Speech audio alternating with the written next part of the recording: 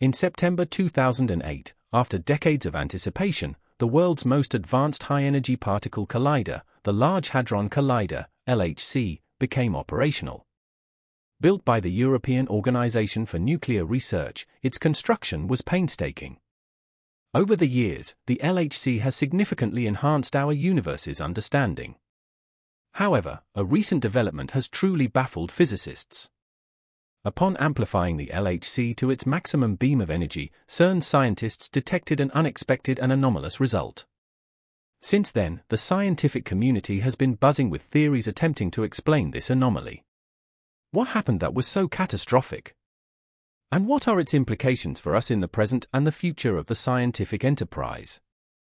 Stay tuned as we discover all this and more secrets. The mind-boggling machine deep underground. Ever imagine a massive machine, so vast it spans across 2 countries and dives deep beneath the Earth? Welcome to the world of the Large Hadron Collider, LHC, a masterpiece of human achievement built by CERN. This isn't just any machine, it's the world's largest and most powerful particle collider, and its story is as compelling as its purpose. CERN, the European Organization for Nuclear Research, is a beacon of international collaboration and scientific curiosity. Its origins trace back to the post-World War II era. As Europe was recovering from the devastating conflict, there was a growing consensus among scientists and policymakers that collaboration was the key to rebuilding the continent's scientific prowess. In 1950, the renowned physicist Louis de Broglie proposed the creation of a shared European laboratory to rekindle scientific innovation and strengthen peaceful cooperation. Soon after, in 1952, 11 countries came together to sign the CERN Convention, establishing the organization. By 1957, CERN was officially up and running on the border between Switzerland and France. The primary objective of CERN was to research atomic nuclei and their constituents. To achieve this, particle accelerators were required. These immense machines propel particles to near light speed, smashing them together to reveal insights into the universe's basic building blocks. Fast forward to the 1980s, and the idea of the Large Hadron Collider, LHC, began taking shape. As the ambition of scientists grew, so did the need for a more powerful machine to probe deeper into matter's mysteries. The LHC was conceived as the world's largest and most powerful particle accelerator, boasting a 27-kilometer ring of superconducting magnets and detectors. Construction of the LHC began in 1998 and was an engineering marvel in its own right. Situated 100 meters underground, this giant loop required collaboration from thousands of scientists and engineers from all over the world. It took a decade to complete, and in 2008, the LHC was ready to start its particle-smashing journey. But why so deep? Well, apart from shielding the collider from the world above, the depth cleverly avoids the challenging terrain of the Jura Mountains. By doing this, there was no need to dig a massive vertical access, saving a significant chunk of change. After all, who'd want to buy expensive land on the surface when there's ample space below? The use of LHC. But what exactly does this massive underground ring do? In 2010, it achieved its first ever particle collision at a mind-blowing energy level of 3.5 tera-electron volts per beam. To put that in perspective, it was almost 4 times the previous world record. And that was just the beginning. After some upgrades, it now boasts an even more impressive 6.5 tera-electron volts. Imagine 2 beams of particles racing at near light speed and then colliding. That's the LHC for you. It has 4 specific points where these high-speed particles meet and collide. Around these points, 7 detectors eagerly wait. Each is designed to observe and unravel various phenomena resulting from these collisions. Most of the time, the LHC smashes together proton beams. But once a year, for an entire month, it turns its focus to heavy ions, like lead. It's like the machine's special annual event. Now, you might be thinking, why go through all this trouble? The answer lies in our curiosity about the universe. Physicists are using the LHC to test some of the most mind-bending theories of particle physics. They're especially keen on studying the elusive Higgs boson and probing the existence of a vast family of particles from supersymmetric theories. Ever heard of hadrons? They're teeny subatomic particles made up of even tinier things called quarks. Picture them as the building blocks of protons and neutrons. The LHC is named after these because it collides them to produce byproducts. Many of these byproducts exist only for a fleeting moment and can't be studied any other way. So, every time there's a collision in this massive underground ring, it's like a mini Big Bang. Scientists then get a glimpse into the very essence of our universe, its building blocks, and the forces that stitch it all together. The mysterious world of the Large Hadron Collider. Constructed between 1983 and 1988, this underground tunnel is a massive 3.8 meters wide, safeguarded by concrete. Above the ground, there's a building filled with essential equipment.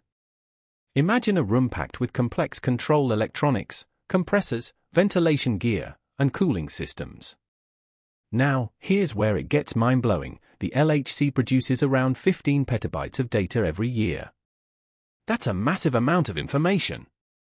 To handle it, an international collaboration gave birth to a computing grid built especially for the LHC.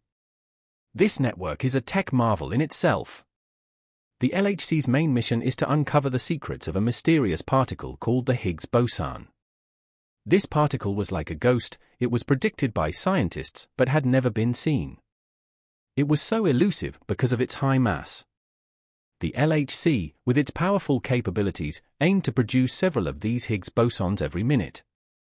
It's like setting a trap for a rare creature that many believed existed but had never been captured. And the LHC didn't stop at that. Besides hunting for the Higgs boson, it explored other uncharted territories of physics.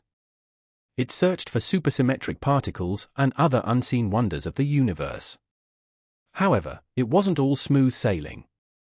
Just after it started in 2008, the LHC faced a significant setback. A magnet malfunction damaged many parts of the collider, delaying its tests for over a year. But once it started its operations between 2009 and 2013, the LHC made some groundbreaking discoveries, including finally spotting the elusive Higgs boson.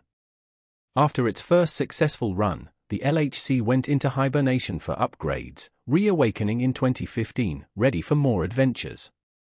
Its second run spanned from 2015 to 2018, followed by a pause until it rebooted in April 2022. Now, with a boosted beam energy of 6.8 TeV, this machine's third run is set to captivate us until 2026. The mysterious crack. But something extraordinary happened on July 7 during its third run. Imagine Earth's magnetic field as a protective bubble around our planet. On that day, a mysterious crack appeared in this bubble. This wasn't just a fleeting glitch, either. It stayed open for a whopping 14 hours. Think of a window suddenly left open on a stormy night, letting the chilly winds rush in. This crack allowed a flood of solar winds from the sun, leading to massive geomagnetic storms. The result? Dazzling displays of auroras in the sky. If you're a fan of Stranger Things, you might recall Vecna the monstrous villain. Some fans humorously wondered if Vecna had emerged through this very crack. While that remains a playful theory, the visual treat from the auroras was undeniable. But why did this crack form? The culprit is known as a co-rotating interaction region, CIR, from the Sun. CIRs are vast plasma structures created when different speeds of solar winds interact. Imagine two rivers, one slow and one fast, merging into a tumultuous waterfall. These CIRs, along with other phenomena like coronal mass ejections, are thrown from the Sun towards Earth. When they hit, we get a light show, the auroras. In the wee hours of July 7, such a CIR collision led to a lasting geomagnetic storm. The National Oceanic and Atmospheric Administration, NOAA, even noted that this storm was supercharged by a preceding coronal mass ejection. Should we be alarmed by these cracks? Interestingly, experts give a reassuring no. Earth's magnetic field, our protective shield, regularly sees such cracks. These usually close up swiftly. However, recent events show they can linger for hours. Imagine living in a house during a storm with a window that occasionally gets stuck open. Though most of the storm is deflected, some water might ruin the couch. Similarly, while our magnetic shield deflects most space storms, some energy sneaks in. This can sometimes play havoc with our satellites, radios, and power systems. In 2003, Harold Freyer likened our magnetic shield to a drafty house. Most storms are kept out, but occasionally, some energy slips through the cracks. Sometimes, just enough to create a spectacle in the sky or to mess with our tech. Thankfully, there were no resulting radio blackouts or power outages. Instead, this cosmic event brought a stunning surprise for the residents of Canada and the US, or inspiring northern lights. But there's more. Scientists have let us in on a secret: the sun is becoming more lively. In fact, it's showing more activity than they anticipated for this time in its cycle. What does that mean for us? Simple: if you've ever wanted to see an aurora, your chances just got a lot better. Over the next 3 years, expect the skies to dance with colors even more frequently. Workings of the LHC. And speaking of monumental scientific revelations, let's talk about the Large Hadron Collider, LHC. Think of the LHC as a massive microscope, helping scientists observe the tiniest particles in our universe.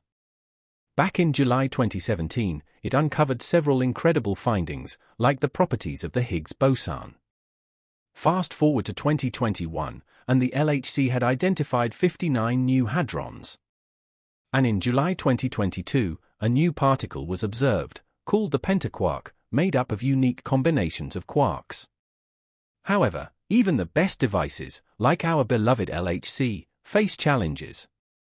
Over time, their efficiency in producing groundbreaking results decreases. But scientists have a trick up their sleeves: they upgrade. The LHC is currently undergoing an upgrade, known as the High Luminosity Large Hadron Collider. Initiated in June 2018, this project will supercharge the LHC, making it even better at spotting rare cosmic occurrences. So, what's the LHC's claim to fame? In its first run, it discovered the Higgs boson. The LHC's second run gave even more insight into this particle.